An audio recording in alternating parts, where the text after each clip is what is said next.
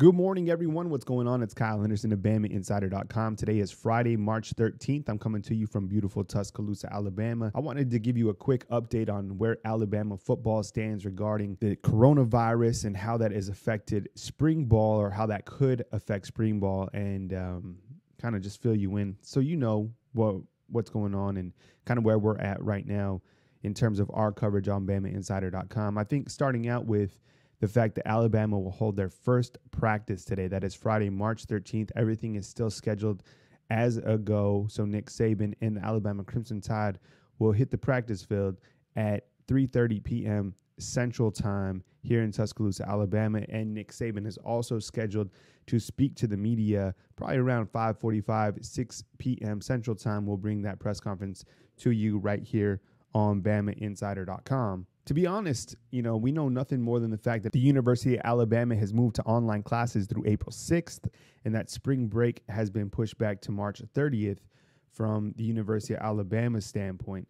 Alabama's second practice was scheduled on March 23rd. I would assume that changes, and we're going to find out more today when we talk to Nick Saban and kind of find out what the game plan is for the University of Alabama as well as the football team going forward.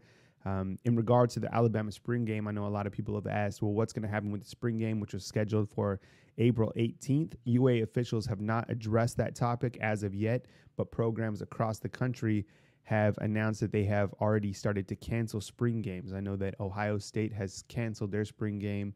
So has Michigan. I think USC, who Alabama plays in week 1, has suspended spring practice for now. So as you know, there's a lot of moving parts to all of this. I think we're going to find out more today on Friday 13th, and we're probably going to find out even more next week. I think with spring break falling where it does on the calendar for Alabama and spring ball, I think that buys Nick Saban and UA athletics and the administration at Alabama some time to really figure out a plan, what's best for everybody. And that's kind of where things stand right now regarding Alabama football.